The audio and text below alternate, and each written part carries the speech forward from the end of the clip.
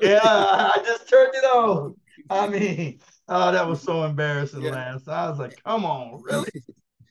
yeah. Are we really doing this? I said, oh man, that's okay. That's okay. All right, let's get into this. Blow my Mhm. screen up. And so maybe we'll have some more people come in. Hopefully Yeah, we'll Lorena and your ex-wife are not going to be here. yeah, I sent them a text, Hmm. let them know. I talked to them earlier in the week and told them what will be going on. Hmm. And I know that Delisa normally has to go to the doctor, some medical stuff going on now. But Hmm. I outreach to both of them.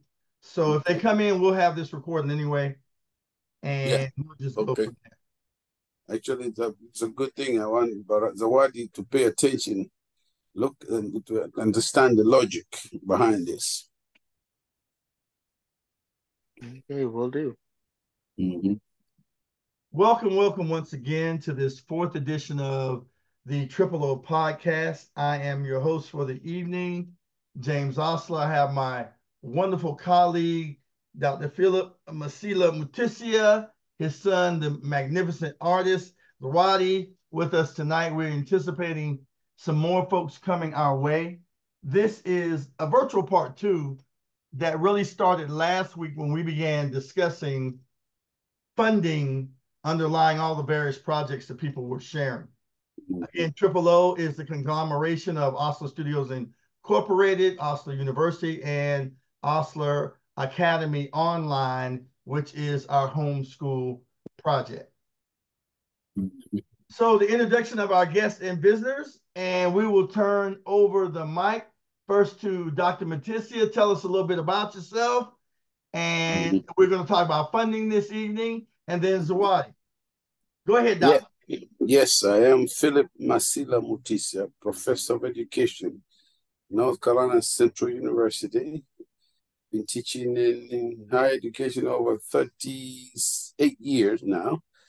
And I am also the founder of the Diaspora Outreach Developments Foundation, which we launched recently and now is already operational, which raised to raise funds to support projects, programs, products, services in community-based development initiatives, and with including both for profit and non-for-profit, which is also engaging humanitarian services to sustain communities. Yeah, I'm looking forward for this, and we will have a good dialogue, which is my main focus is on the training on civic education literacy and transforming communities and sustaining and the dialogue for peace capacity building. Wonderful. Thank you once again. Wonderful to have such a wonderful mentor, awesome man of vision, global traveler, expertise in multiple areas and instruction, and wonderful to have you once again. And now we have our resident artist, Zawadi. So you want to go ahead and take the mic and introduce yourself? Tell us a little bit about yourself. Hi, yes, my name is Zawadi Mutisia. I am an artist who has worked in the animation industry for a little over 7 years, and I attended the Savannah College of Art and Design for digital art, and I'm currently looking for ways to expand my career. Thank you Awesome, for having me. awesome, awesome. Wonderful. I never heard him in such a good voice. The word natural voice. Thank you. It's so interesting. Like you, Osler. Whew, Well, thank you. I'm James Austin. Once again, this is the Triple O Podcast, retired full professor with expertise in statistics, e-learning, instructional design, animation, art, visual design. And tonight we are going to talk about proposal writing. We have amongst our key and value listeners tonight a connection to get massive funding to do projects not only here, but on the continent and abroad. But one of the big things that came up last week as we were talking about extending your voice and seeing and speaking into reality and trying your best to bring about a change entrepreneurially, innovatively, inventively, What's funding? Well, having a funding source is great, but there's certain parameters that you have to go through in order to acquire that funding. And that's what we want to talk about tonight. So the template was given to us to meet this particular funding source by Dr. Mutisia, but we want to go down to the minutia tonight to talk about constructing the proposal, what it's comprised of, what are the key elements that you need in it, whether you're seeking entrepreneurial focused funding from industry partners, whether you're seeking federal funding, such as grants, whether you're seeking enterprise and organizational funding for perhaps a larger organization such as the UN. They have particular models in their request for proposals, acronym RFP, that typically comes out that state the rationale and scope around which the target audience that the funder wants you to address. Now that's speaking of non-innovative things in the camp of this is the funder, government, institution, organization, bank, enterprise, and these are the persons they want to help, and how do you meet the scope of that? On the other end is having an entrepreneurial area that addresses universally, such as education, health, society, that is providing your expertise that the funder can actually meet. And that's what we want to talk about. So this is episode 4 of the Triple O broadcast, and let's get started.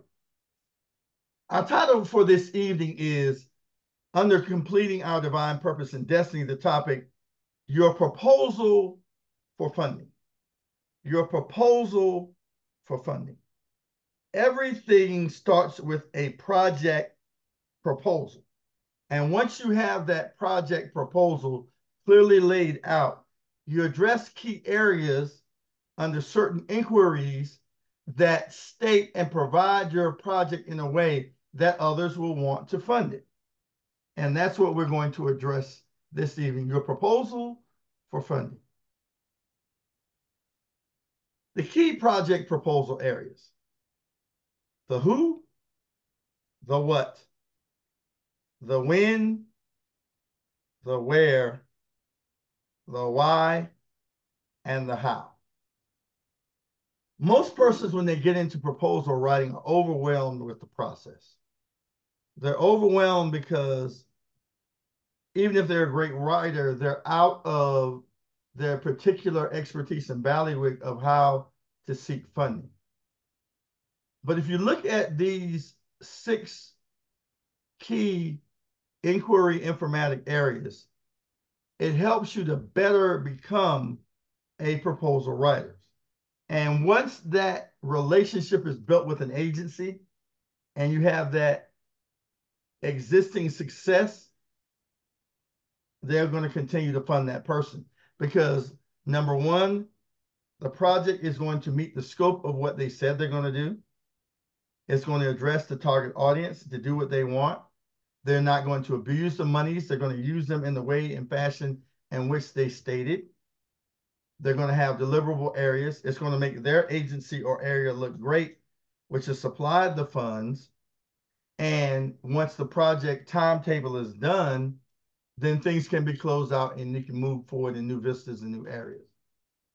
So again, keep in mind, if you address the proposal without angst from these areas, who, what, when, where, why, and how, and wrap them succinctly inside and contextually with relevance inside your proposal, you are going to get funded.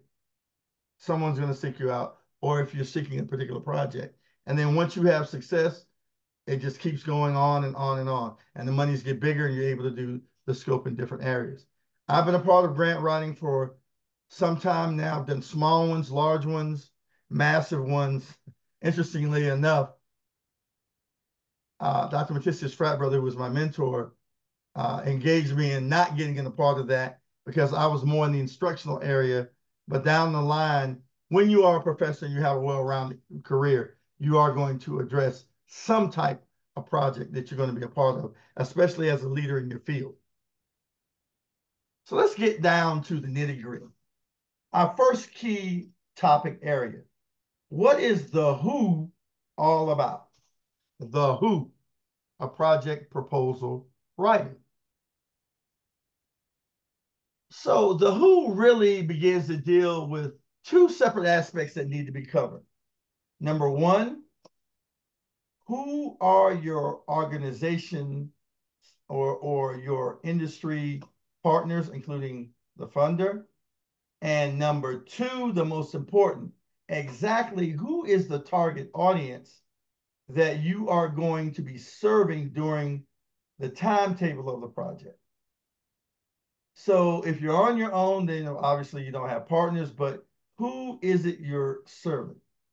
And that wraps around why there's a need in that area for that project to take place. And you'll be surprised at how funds are thrown at different projects. I remember former President Ronald Reagan just being disgusted at a project that was funded on how blueberries affected crayfish. Yes, it can go out there as crazy as that. And he pulled that particular one. So there's funding already floating around, and much like scholarships, billions of it, and we're in the age of trillions, are left on the table, especially in these United States. Most funding applications, and you should study when you get in the area of acquiring monies for what you want to do. You can take your skill set and abridge it to anything, especially as a creator, as Zawadi and I are. It's just a matter of what you want to do and what the particular funder is seeking. The key is an R word, the rationale. How do you articulate logically the need so that the funds can address whatever it is that needs to be done towards that target audience? I'll give you a great for instance. You may be a mural painter. Your specialty is doing 12 to 25-foot paintings. You may want to do a project in a particular city.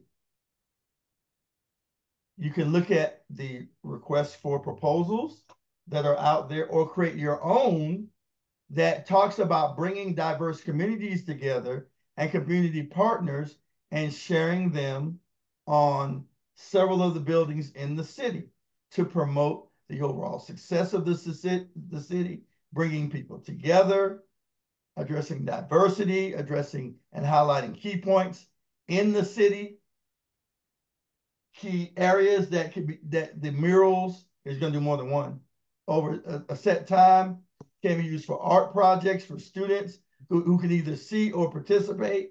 You can highlight as a travel destination and highlighting the various areas of the city that people never thought about. You just got to provide the rationale for it. And then you may work with the art council of the city. They may be one of your agencies or partners you worked with before who can engage you in the process. I've seen filmmakers do this with success so many times for so many documentaries and things of that nature, because by its very nature, film cannot occur without money. They need money for crews, they need money for set designs, technology, editing, audio, all the things we think about. So they have to have a compelling rationale to do that project. And that's how Ken Burns, starting with the Burns Effect, did a lot of the history projects that he did, starting with, he started with baseball, I believe. Then he went to the Civil War. Then he went to the national parks. And every few years, he's doing a different one. And he perfected the Ken Burns effect of visually looking at a photo, placing it in a space and film, exploring that with narrative, and the narrative explaining the photograph while showing key things in that technology. And that became known as the Burns effect. But he did that through proposals. A lot of his were funded by PBS, National Arts Foundation, things of that nature. Same thing. So you need to first establish who is the population that you're going to be served. If there's a deficit there, I use in this particular presentation tonight a reading program as an example. I remember doing a chess, one to teach the logics of chess and strategy as a minor funded program at NCCU. And I did a larger one for persons who are seeking to go back into the work world who may have had needed narcotics intervention. And we did that multi-million-dollar project with SAMHSA for 4 years, from 2012 to 2016. So there's all types of ways that you can fluidly bend the proposal to what you want to do. You just have to have a compelling argument. And it starts with the who, and who is the population that you're going to be serving. Most funding applications will have a section that we mentioned on the applicant's background. This is where you can place your curriculum vitae, larger than a resume, which details and highlights your expertise, your accomplishments, things that are so vital to the rationale to show why you're doing what you're doing. So if we take Zawadi for an example, with him having this background in animation, and if he were to do a project on whatever, say with the city or North Carolina or whatever his interests are, then his CV or his resume, so to speak, curriculum vitae, means life curriculum, we use that in education, would highlight all of his expertise. And when the rationale, they read that and find out, oh, wow, this guy's amazing. He did all of these things, that increases your likelihood of getting the funds for what you want to do. If you are an industry, enterprise, or an organization, then you need to provide an in-depth information on the organization's history through a brief, succinct history. Now, this is considering if you're not writing your own proposal, you are seeking funding from, say, sticking with National Arts Council or the Arts Council of the city. They may have a proposal that you have to fit your expertise and rationale into to have that particular event take place. So if you're in an organization and say you're a consortium, could be between you, university, business, sticking with my art motif, multiple artists. I remember in New York, Kerouac and some of the writers creating things like this and going on the road to travel in the 50s and 60s. And then there was the Bohemian movement, both in Germany and here in the United States at different time periods, and what they were doing. Scientists even did it. And they rewrapped that around scientific endeavors that tied to government, military or non-military, and the funding that went through from there.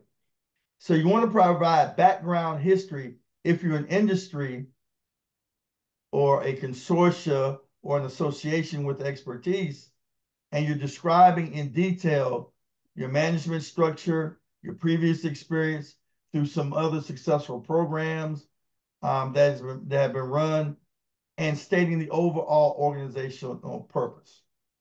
And when those are done succinctly but descriptively, funders love to award other organizations that have a history of success.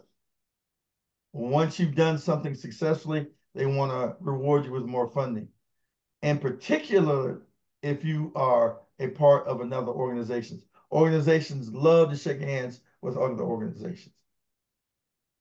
Then if you have fundamental key partners, say in government or in the community in which you're approaching, educators, if you're in education, professors, if you're in the ivory tower, or partners with expertise in the area that have a history of sustained success, that will help you in getting funding. And the last paragraph, this section of your proposal should especially cover the aspects of the targeted group, again, the one that you want to serve.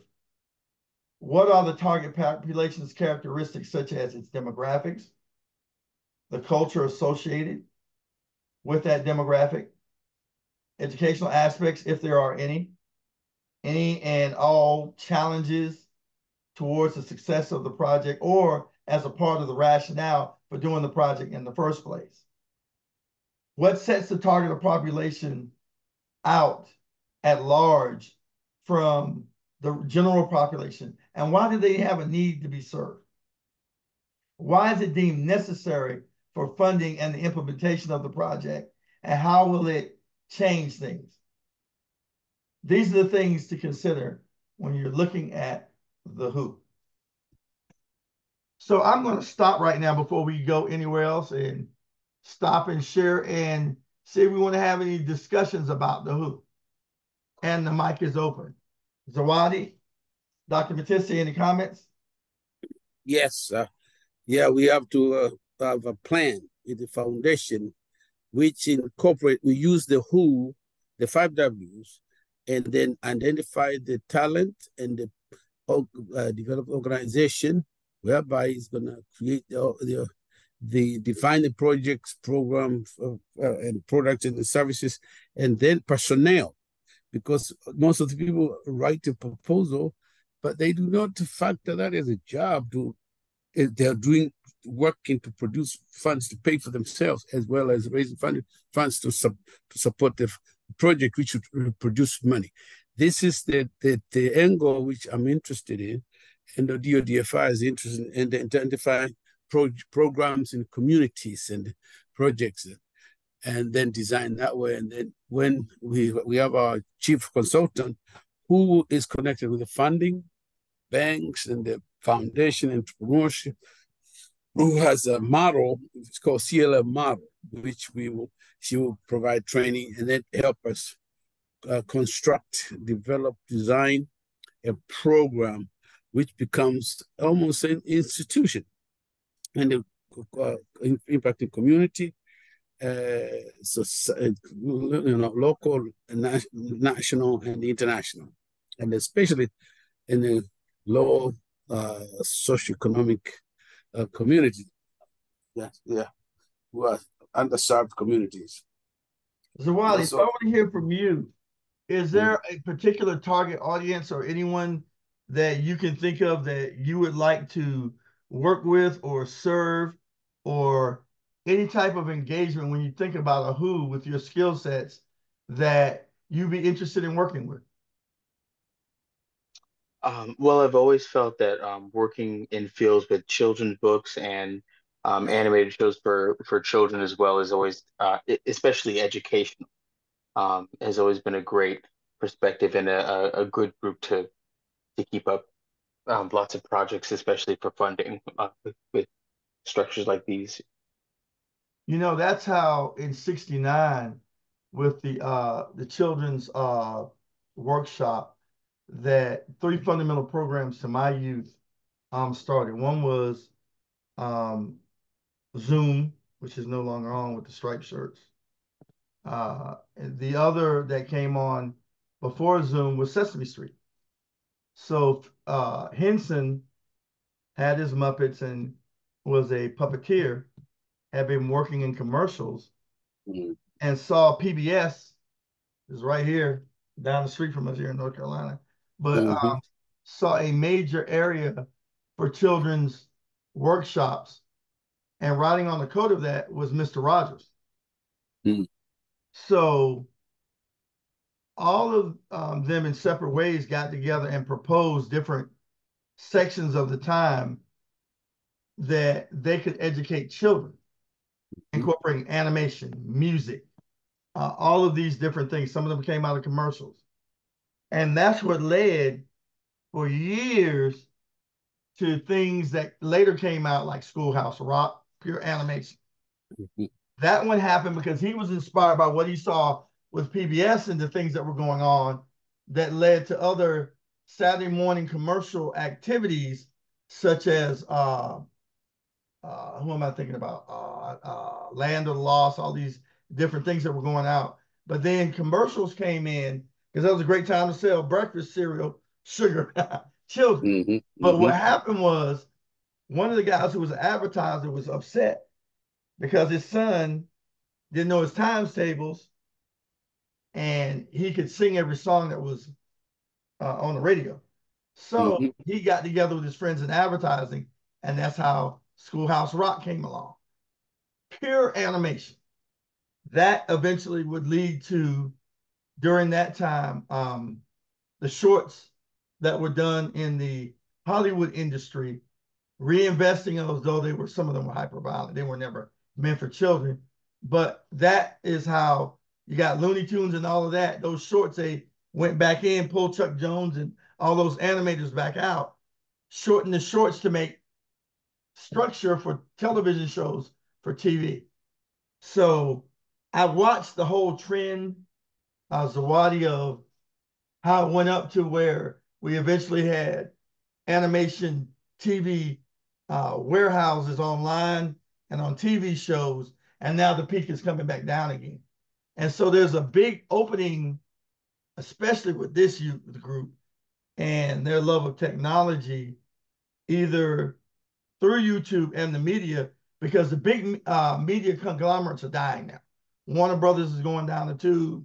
Disney is just self-imploding. They tried to get too big too fast, absorb too much, and not stay in their niche. And now they're looking for talent everywhere. So the timing is perfect for you to be thinking about these things and approaching some of these groups with some great ideas. And who knows what that can be, especially when we know that most of the major studio houses are in the big cities. Your New Yorks, your LAs, your Chicagos, your Miamis. What about folks like us who are creatives who live in North Carolina or live in rural Tennessee? And so the internet created this great big warehouse of equity. You didn't have to go, it's like book publishing, your father and I. When we were coming up and coming through, there was only a limited number of producers in limited areas you had to go through to get your book published. But here comes the internet. And you can publish online and write, and you don't have to bend and them change your manuscript or whatever. With your own unique voice and your talents, even starting small, because that's what Henson did. If you read his history, he was doing commercials and he wanted to change his puppeteering. And that's how he launched into Sesame Street. And from there, kept building his platinum of characters, from Kermit to Miss Piggy, that ultimately led to the Muppet Show, which ultimately led to independence and cable, Fraggle Rock. And he just kept going from there. Unfortunately, he passed. But it shows you that there are folks out there. They're waiting for the next Henson, who may be his brother, named Mutisia. Who knows? That's right. And I see also the developing children books. Zawadi, as you talked about, both of you are in digital technology and arts, and that's how you create books to teach, and also entrepreneurs then just sell them, and as well as create teach kids to produce and teachers to produce curriculum materials, and integrating the 3D dimension, the 3D animations, which we often create a program. So that's where you develop literacy, digital literacy, and engaging community, youth programs, kids, adults, and stuff like that. I know authors, take Anansi the Spider, who's been around, that is core to our people here, especially on the continent. If someone were to take that and just animate it and put it in a vehicle like that, now people are going out and seeking the books, which gives new life to the author and the books. It's a whole new way of marketing. It's a whole new way of getting young people interested in reading. It's a whole new way of bringing life to characters and responsibly showing the truth of that character in their own vehicle, because we know that Hollywood will often bend things to their own will, not necessarily for the good of the author or the character. And so that's a great way to think about that. And I can really see a lot of authors who may have some great books out there, great children's books. Never thought, and you've already got the visuals and the art style in the book. I think about the great book I used to read to my second graders, No Carrots for Harry. If someone were to animate that, or what was the one on behavior? Oh my gosh. There's so many that's out there. I remember my youngest son was crazy about the black cat. The black cat that just would do her own thing because she was taken from her mom as a kid. Kitty, what was Kitty's name? Oh goodness. It's a whole series of kitty books. So that's just something to think about. Mm-hmm. So you see that? Do you see that, Zawadi? You see how that you can engage yourself, start producing. Yes, yes, there's a good structure. I definitely agree. Mm-hmm. awesome. So I'm going to once again share my screen. Mm-hmm. Our next key topic area is the what. So we got the who, you're addressing and rationale and need and partnerships and selling your expertise. And so we got the who all out the way. The what? Mm-hmm. What are you going to do? So you have to be able to describe succinctly and exactly what your project is going to be. So I give a sample project here that I call Read First.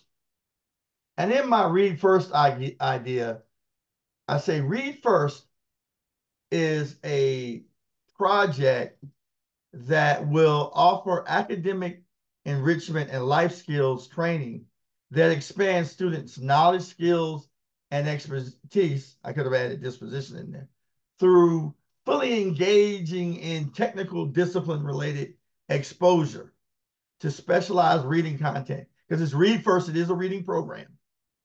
But the ideology is it's going to, along with reading that content and material, especially designed for these young people, you're going to give them academic enrichment because it's going to be a technically or technical or technological apprenticeship base. We used to have what we call the VA, vocational education. And we had 4-H if you were a farmer. And we had masonry programs if you were going to build, plumbing school and things like that. So you can become certified in those areas and gain expertise in those areas. But we're going to add that with reading content. We're going to do 3 hours a week from that. And we're going to have educational gains that immerse you in the skills of that field. And it's all going to be discipline related. In addition, there's going to be life skills training. Again, that's the vocational part. And those are the things that people get excited about.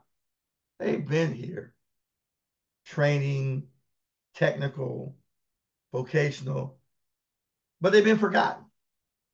And so Project Read First, yes, we want them to read more, but we want them to get skills out of it. So when we look at the what, there's 5 key areas typically that funders are looking for. They're looking for outreach. So how are you serving the community? How are you reaching out? In your intake of the persons that we talked about in the who are your population you're going to be working with, they want you to do some kind of comprehensive assessment, assessing them, showing why they need this particular program. Then they want you to talk about the program itself, the services you're going to give them. Is there going to be any follow-up to give them? Because major funders like federal folks, every little while to make sure you're doing what you're doing, they want a report. And they want you to go to DC or whoever the funder is and tell them what achievements you made while you're doing this project, as the project is going on. And that's going to help you because sometimes it could be a small project and they want to fund it further because it's good. Oh, hit one out the park like we did during an election year. Oh man, they'll throw money at that thing like I don't know what.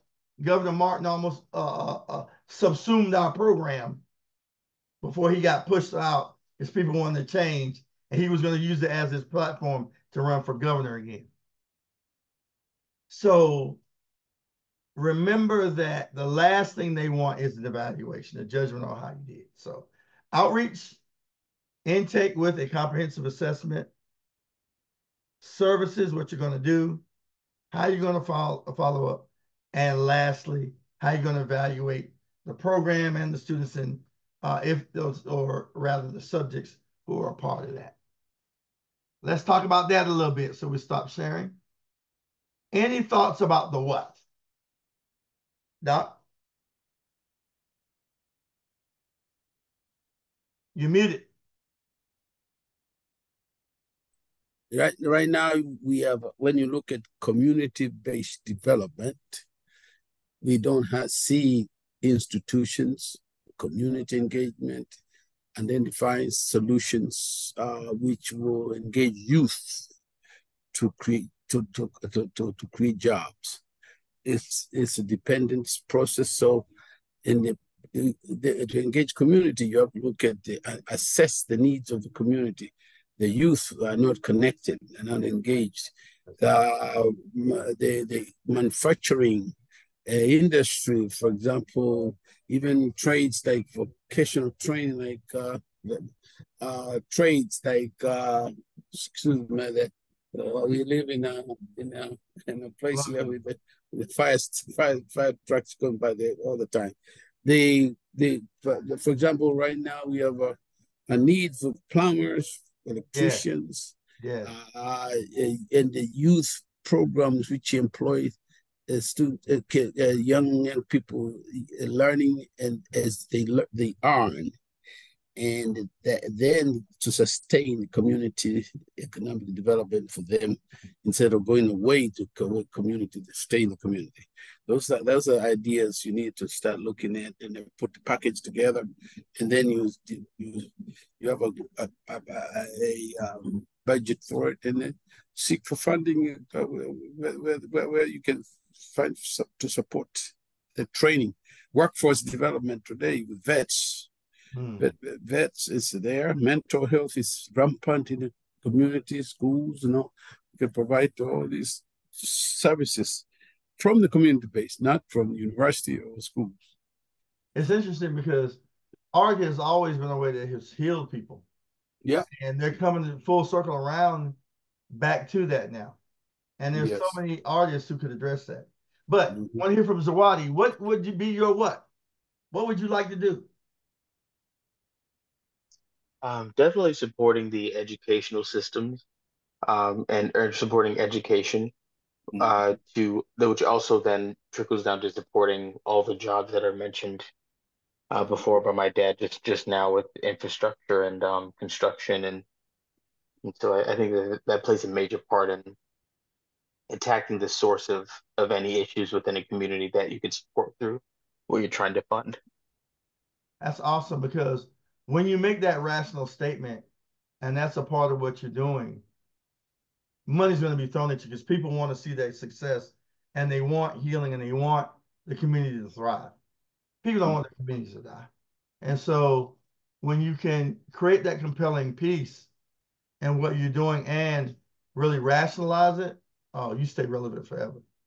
I remember the Shabazz, Mahfouz's family, when he was born in Tanzania, and they came over here, and through African dance, and then Chuck getting into it and other folks, it began to heal a lot of wounds in the community, but it helped over here build, even outside of our community, people really appreciating Africa and really appreciating the diversity, really beginning to appreciate the motherland.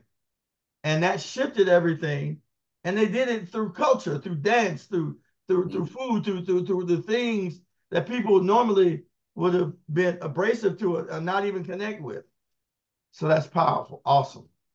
Just think about it. It's an art. It's more of like literature of reflecting what's going on in the community and animating that through stories, through digital literacy, through media, social media, having dialogue based, whereby the youth, peers come together and discuss solutions where they've gone through. Yes. And we have like mental health is huge. And the only way you can do mental health is talking to each other and having mentoring in the intervention skills. That is a big problem with our, especially Black community and low socioeconomic people because of stigma and Yes. literacy around that and entrepreneurial thinking. African people produce art as what they use. They eat, they smoke, they drink, they live, and also that is creating services that create revenue and activities which will raise revenue to sustain the dialogue and the communication to produce, be leaders and producers as opposed to consumers. Right now, you think about, oh, how can I get the best phone? Or can I get the best toy? And how can I create the best toy? Mm-hmm. And how can I leverage the best toy using my creative juices and arts, which you already have, and creating stories which capture and solve problems of social issues, addressing what you're seeing, people are not seeing. And that's important because a part of our people, everything is an art. Mm-hmm. Culinary art, the griot singing history, mm-hmm. art, oration art, singing, the art of singing, harmony mm-hmm. with nature and the environment and art. Howard Gardner kind of touched on it with his multiple intelligences, but he didn't really touch on it. Mm-hmm. Inventing a new solution is an art. Mm-hmm. Us having this dialogue and talking to one another is an art. Mm-hmm. Going tomorrow, you and I go swimming and swimming together and cultivating that is an art. So the athletic piece is an art. The art part of us is indelibly connected to the very fiber of our being. Yes. And so there is no separation between it, how we worship our God, how we dialogue with one another. It's helped us to survive for over 400 years here. Was our intelligence, creativity, ingenuity, but especially the art. Mm-hmm. And so it becomes healing when you begin to find solutions, conscientize a cow, name it, figure it out, and then you begin to change that thing from what was a negative into a triple positive because it's an art. The art of communicating, the art of preparing food culinarily, the art of dialoguing in society coming together and airing out grievances. I've noticed since COVID, people are more prone to be combative mm-hmm. and be collaborative. And we have to reverse that stigma in that situation. And the key is being who we are through the art. Great. Awesome. Awesome. Let's keep going.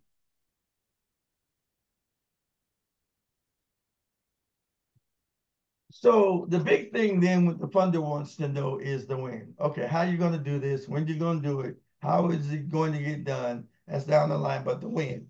The when, the when, the when. That goes into the money, how funds are allocated, and what you're going to do. But the proposal writer has to take ownership of the when. When you dictate the when, the money's going to follow. And there's a key thing that you use to do that. Like the who, you have to have a distinctive period that you're going to carry out the project, but you yourself should develop a timeline, mm-hmm. a model of how, see, visual things attract people, much like the hieroglyphs, a visual language, because we're visual people, all of us. We see in pictures, we don't see in words, we don't see in songs. Our ocular cavity, even our audio cavity, our smell, our taste, all our five senses to our sixth sense are all connected and give us a holistic picture. Right. So when you create a project detailed timeline, where they can see highs and lows and when you're going to implement this, what the delivery style is going to be, what the outcome is going to be, what are significant milestones that are going to occur. Mm-hmm. Then you're going to get funded. I remember on the SAMHSA grant, I was frustrated at one point, and I was working with another professor. And I went and I took Excel, I made a timeline out. It's crazy timeline. It showed all the things we were doing and how we were going to do it, what we were doing. I sent it in. And I got frustrated with the whole thing. I walked away from it. Didn't want to hear about it. Done. Mm-hmm. My partner calls me up a couple months later and said, "Hey man, we got the money. The timeline was great." I said, "Oh, now I'm compelled to do this." Okay. In my head, yeah, okay, all right. I had totally put it out my mind. Went another direction. So having the detailed project timeline shows that money's not wasted, what the deliverables are going to be. It keeps you along a pattern. In this example, I give a 3-year project timeline and what the outcomes are going to be. And so if you shoot for the stars, you're still in the heavens. So when reporting time gets done, you can talk about milestones you made, things you want to work on, things that are going good. It becomes like when they're doing software design, instead of the old relay model, they use the Scrum approach. You have these narrative and these stories that are going on as you're going. And so you have the master timeline. Some things may get done ahead of schedule. Some things are falling in, some improvements. And when you can model that and it can be seen by funders, oh, they just love it. Because it shows that their money and their time has not been wasted. If I can inject there, you have to develop thick skin or handle rejection. Because in the funding world, it depends on which funder you are approaching. A lot of proposal grants, you get rejection because there's only one proposal and there are hundreds of people applying for. So some of them, they are shelved. You have to understand the psychology of that. So prepare to be rejected and by developing a resilience dusting it off and sending it somewhere else if it's a well-developed proposal. And that way you don't have to give up. And that's what trips a lot of people in a grant and a proposal when you are raising money from people, and unless you're producing it yourself.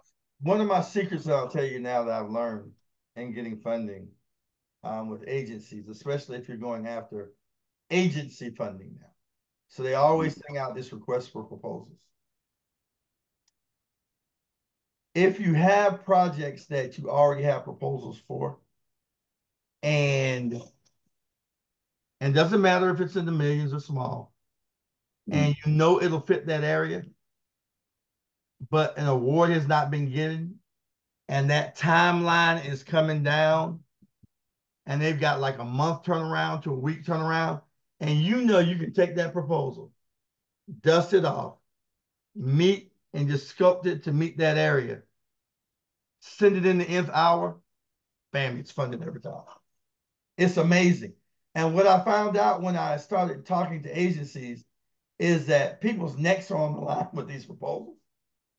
And when there's a big one, similar to what Doc was saying, and everybody's after that money, yeah, they can sit back and, oh, hodgy-podgy, what? But when that time gets down and nobody's applied, folks' necks start getting on the chopping block federally. And jobs can not be. So you send this thing in the nth hour. What is this? Send them the money. So a tactic we learned with the SAMHSA grant was wait. Let the RFP sit out there. Tennessee's applied, let them have it. Man, they didn't find Tennessee. How many more weeks? Oh, they got about 16 weeks. I don't worry about it. We'll come back to it. Anybody been funded out to 8 weeks? Anybody been funded out to 4 weeks? Okay, we'll get together and throw this thing together. Okay, it looks good. The ones we submitted early that look great, other people get to read your RFP, steal your ideas. I watched that happen with communication disorders used to be in our building. University of Tennessee had nothing like Hablemos, our bilingual communication disorders lab. They waited, and then our vice chancellor of financial affairs didn't even submit the thing. They copied our proposal, came and visited our school, saw Hablemos, did a larger one of it, and got the money. And they submitted in again the nth hour. Yes. And they had to fund them because they had nothing else out there. We would have easily gotten that grant. And Raquel would still be employed with the university to this day. But that's just the way it works. So we've heard from Dr. Mutisia. Your thoughts, Sawadi?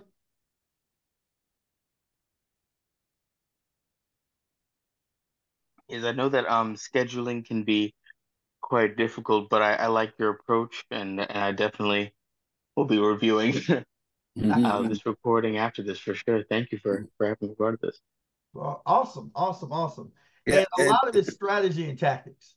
You know, I stopped trying to be the eager beaver innovative guy, get one innovative proposal, and I started studying these folks.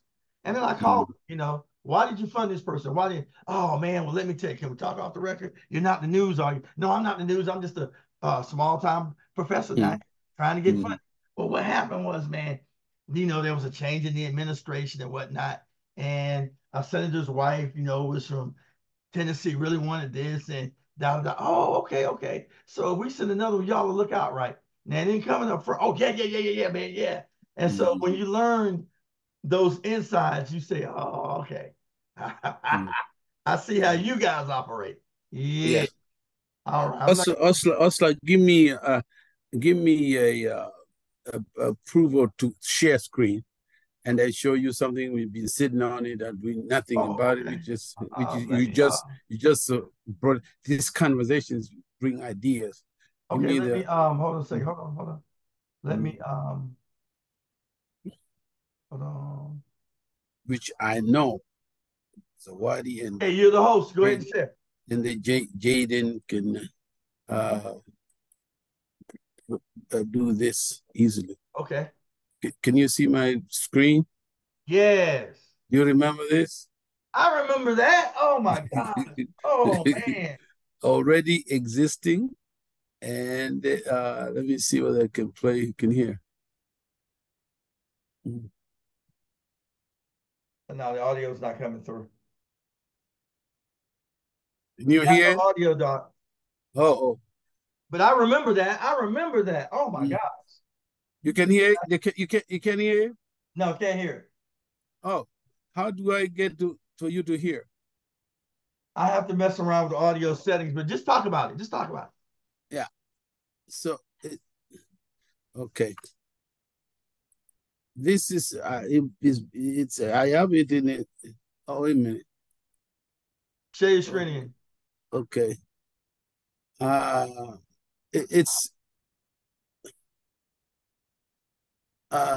trying to stop it from talking. Take your time. Okay. This is the let me go back here again and see what you can see on the screen. This is a program Okay. We can see your screen. Yeah, we could put it in the screen. It's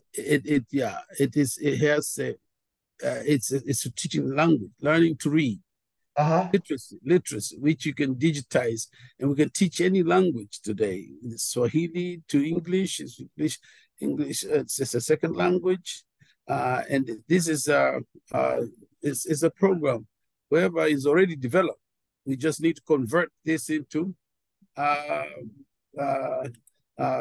in Swahili in English as a program. This is English to Spanish instruction. Okay, now there's a need for Swahili in English and vice versa, and you have these characters here, which Oh, I wish you can hear. I wish you can hear it. I Now, remember. I remember it. I remember it. now, this is something I have. I own. It's a web page, and we need to develop it in the learning management system and link it to and enroll children, parents, and it's all everything is all put together. I paid for it. It cost $49 per subscription. It's sitting there and doing nothing. Wow. We can actually create a similar series of language. Swahili, for example, your son, in Zawadi, you can learn Swahili this way actually by creating this. So let's talk about how we can convert this into learning management system, and we can teach art as well. Yes. We can teach languages. We can teach AI, how to use AI, how to convert things, and solutions to applications. Awesome. This is it. It's like what you're trying to do in YouTube. Link it, and then people use it, and they create a certificate when they completely have a test. They can complete it, and this is a money maker there. So what I'm sitting here, I paid for it, but nobody's doing anything about it. What you think about that, Zawadi? It's really great. Yeah, you can learn a lot of that. I'll show you the link of my computer. If you once we finish, then you can come and awesome. I had totally forgot about that piece. You know, you do so much work sometimes, you just forget about the yeah. just forget. Yeah. Our next question, the where. How are you going to deploy this thing? How are you going to implement it? Is it going to be online? For example, here I had in the Read First example, inner city of Durham, North Carolina, can be designated via the zip codes 27701, 27704, or whatever. You know, you just got to know where it's going to take place and how it's going to be deployed. And when you accurately describe that, it makes it much more appreciable by the funder. And so we have mastered online, teaching online. We have our own metrics and things of that nature that we want to take higher. And so whether it's hybrid, online, face-to-face, self-driven, you just need to describe all of that. And we know that one of the large things that we did in the graduate program in EdTech was bring in an outside certifier and certify everybody in all courses. That moved us huge on U.S. World News and Report and made us the #1 EdTech program for years against real heavy hitters. And they just could not figure out how two faculty members were outwitting them every go around, and they were blowing up our phones trying to find matching programs. But it quite simply was figuring out the where. Then we go into, we talked about the who, the why, the rationale. Providing a compelling argument for why your project is doing what it's doing. Great rationales beat beautifully written proposals because it gives the funder the ability to argue and support what you're doing. So look at these 6 key questions in the center of this slide. Why are you targeting who you're targeting? Well, you kind of answer that early on with the who, but you go further when you're looking at the why and providing a great decisionable argument that the funder can go back to their bosses and say, we funded this because of this. This expertise, this is the history, this is why, this is the need. Why have you decided on what you will do? How do you bring your expertise to bear? And how will it change the lives and those around you? Why are you providing the services to this particular place, which ties into the rationale? Is there a need? What need are you addressing? What are the expected outcomes? How are you going to do it? Again, going back to the timeline. Why you decided on particular times?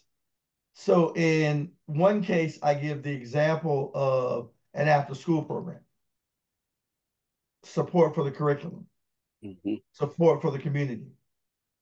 Why did you select this population? Is it based off need? Is it based off of interest? Are you addressing a deficit?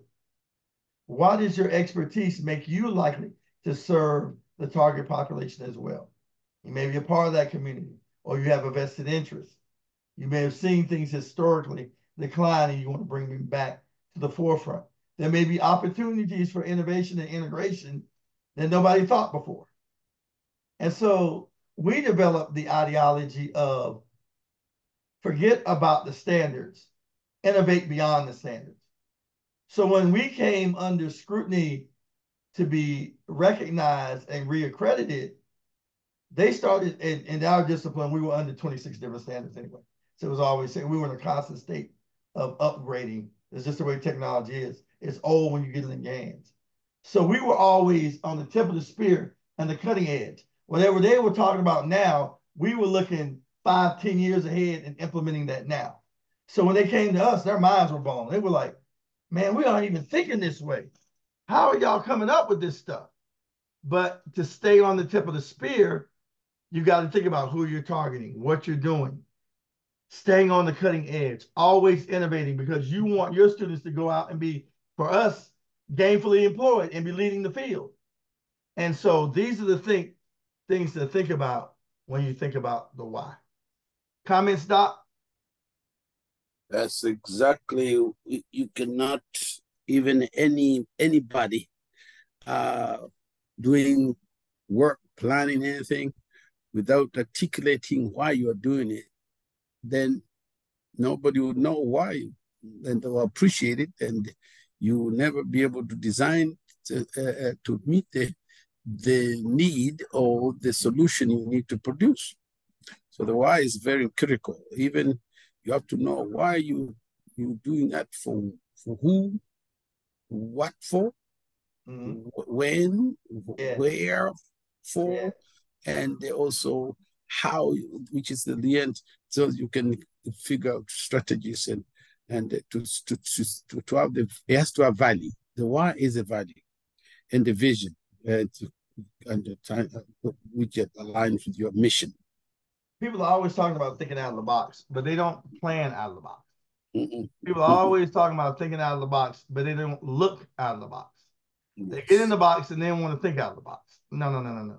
If you don't get in the box in the first place and you already have your vistas open to the infinite possibilities, you're always thinking outside of the box. And so new innovations fall flat at your feet every breath you take, because your vision and your mission are entirely different than those that are around. It's like the allegory of the cave. The person leaves the cave and sees everything outside of it, comes back to the cave, and people in the cave want to kill them because they're so used to being stuck in that box.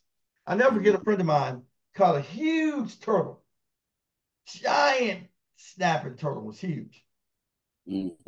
Kept the snapping turtle inside his garage. Oh, the garage was foul smelling, in the same giant tub, trash can of water. Long time. Finally, his wife got fed up, and her mom, and they were like, you got to get rid of this thing.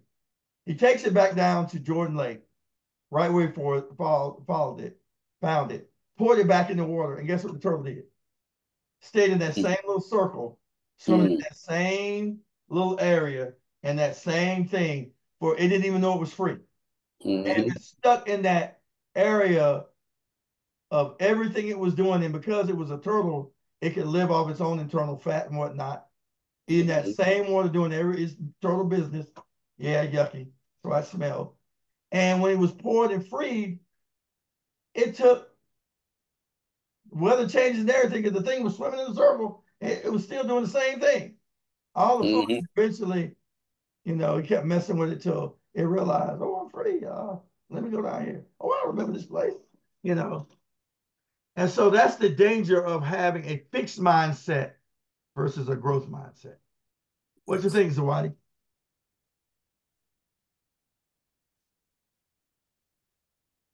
Yes, the why is very crucial. Intention is Yes, truly sir. the source of how successful you can be, because intention is the true catalyst behind how successful you can be. If you think outside the box, it's great, but you got to get the groundwork going, just like you mentioned. And I believe that um, the why is also telling of what your motives are, Yes, and yes, Mm-hmm. yes. how far you can go with it. You took it even Tensions, yes. higher, and that's awesome because we developed an intentionality measure for mentoring. Your dad's a Mm-hmm. great, phenomenal mentor, but the only one who can really tell you how well the mentoring went is the mentee. Mm-hmm. And so intentionality is a huge part of that. The rationale in your own head for why you're doing what you're doing, and whether you're doing it out of conflict or you're doing it out of benevolence. Great Mm-hmm. comments. Awesome, man. Beautiful. Beautiful. Let's keep Yes. going. Yeah. So last we get to our last section, which is the how. And Doc mentioned it, and it's the key. Basically, the methodology and the implementation all coming together. 5 basic areas.